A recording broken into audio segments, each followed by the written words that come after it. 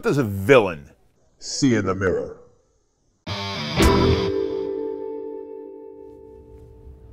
When thinking about the nature of phony psychics, have I mentioned that's redundant? I often can't quite help myself from speculating about their mindset. It's hard not to wonder about what's going on in the minds of fortune tellers, spoon benders, talk to the dead mediums, or the endless glut of television psychic ambulance chasers who latch themselves on to any missing or dead body in desperate hopes of securing a few morbid moments of camera time. For those of us who believe that most, if not all, of these lowly character types are fakes and frauds, it's easy to imagine, if not insist, that such apparent moral outlaws can't possibly escape seeing themselves as villains, and must recognize, if not even embrace, the role.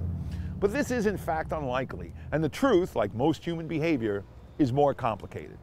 In order to think about this, we first need to distinguish between self-styled psychics, who must by definition be deliberate, self-aware frauds, and those who might not always be so. If you're a spoon bender, for example, you know you're doing sleight of hand. You have to manipulate the silverware and engage in other deliberate deceits from the magician's bag of tricks in order to pull off the illusion. And it's plainly impossible to deceive yourself into not knowing that you're doing such things. But while the majority of psychic types are probably engaging in some kind of deliberate deception, once you eliminate the elements of physical manipulation or the obtaining of secret information by subterfuge for, say, use in a psychic reading, there remains a broad spectrum of behavior and thinking that makes it difficult to be certain about the inner workings of another person's mind, no matter what we may think of their behavior. While most storefront psychics are indeed ruthless con artists, ever at the ready to rob someone of their life savings in the guise of removing a curse or resolving a problem of the heart, there are also some psychics who genuinely believe they possess some kind of gift. And all psychic practitioners, even the most cynical of them, are helped along in this belief by the self-selecting group of believers who present them with a steady flow of positive and confirming feedback.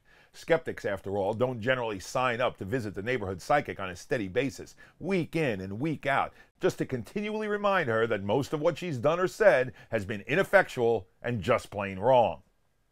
When we catch a faith healer ripping the cash out of the mail and shredding the letters from supplicants without even troubling to read them, we may surmise a cynical and manipulative worldview.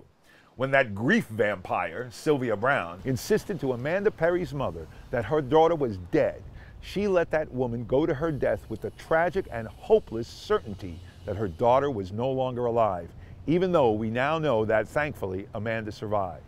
Yet when called out in recent weeks for this horrendous and grotesque behavior, Brown could muster neither empathy nor apology, and in fact her written statement read like the words of a sociopath with an attorney on retainer. Or in the words of CNN's Anderson Cooper, has she no shame? Here's my guess, probably not. When we listen to the likes of a talk to the dead medium like John Edward recite the same tiny set of repetitive techniques over and over again, guessing at letters or names or months of the year, we can certainly speculate that he's merely guessing, and even that he knows it too. Why is it, after all, if you had the power to cross the void between life and death, that the connection then gets reduced to a bad game of charades? Why is it that once you're dead you can still talk, but you can't quite remember your name? But for all this apparent villainy, it's only in the movies that the villain gazes into his own eyes in the mirror and declares, "Mirror, mirror on the wall, who is the most villainous villain of all? 'Tis I, 'tis I, 'tis I!"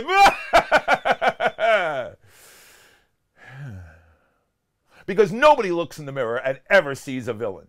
John Edwards' website calendar currently lists more than 70 public appearances in the next 8 months in which he will fill 1,000-seat halls and larger with tickets selling for as much as $200 a pop. Try doing the math here yourself. Filled with satisfied customers who will stand to applaud his very presence the instant he mounts the stage. A heady 21st century blend of quasi-religious leader and TV celebrity.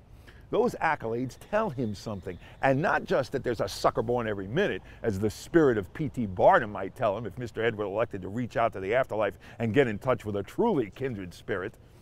They also tell him what he tells himself, that he's helping people, that he's doing good in the world. And so it is quite possible, even perhaps likely, that he might well even admit to himself the occasional or more than occasional dalliance and deception, all the while excusing it in the name of the greater good he tells himself he is providing.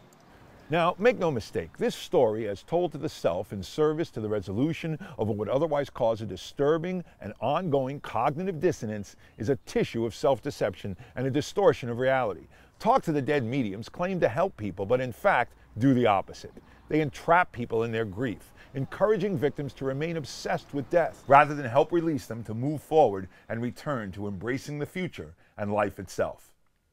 Talk to the Dead mediums are among the world's most vicious emotional predators who distort the purity of our memories and the genuine truths of relationships we've had with loved ones who have lived and eventually died.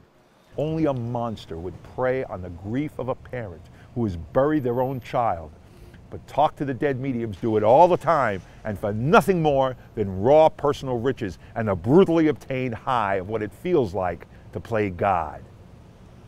I recently saw the documentary film Kumare, in which the filmmaker Vikram Gandhi, an American of Hindu descent, turns himself into a fake yogi, supposedly from India, a smiling guru who utters inane platitudes and gains a small group of believing followers. Although intending all along to reveal his true self, did the filmmaker pause over the morality of allowing his followers to confess the most personal fears and needs and pains to him and on camera, all in the service of his budding career as a filmmaker? He portrays himself as a sort of hero who's afraid to relieve his followers of their illusions, but in fact, is he any less a villain than John Edward or Sylvia Browne when he avoids confessing the truth of his fraud? Perhaps because he's fallen in love with being a god and is terrified of the potentially harsh judgments of those he has preyed upon as followers? Of course, the show must go on, so eventually he does tell them the truth. But other than a passing mention in the credits, he never interviews those who are distraught at the revelation and may feel forever damaged by his carelessness. But in fact, most of his followers forgive and even applaud him. And why? Because cognitive dissonance is hardwired into us, a magic trick of sorts that our brains play on us in order to make us feel right, or at least to help prevent us from feeling too bad about being wrong, and even doing wrong. Even the likes of O.J. Simpson, whose scientific evidence overwhelmingly demonstrates murdered the mother of his children with his own gloved hands, probably doesn't see a villain in his bathroom mirror. In fact, he might just see an unjustly maligned, persecuted hero, albeit, thank goodness, one now wearing a prison uniform. So, what does a villain see when he looks in the mirror?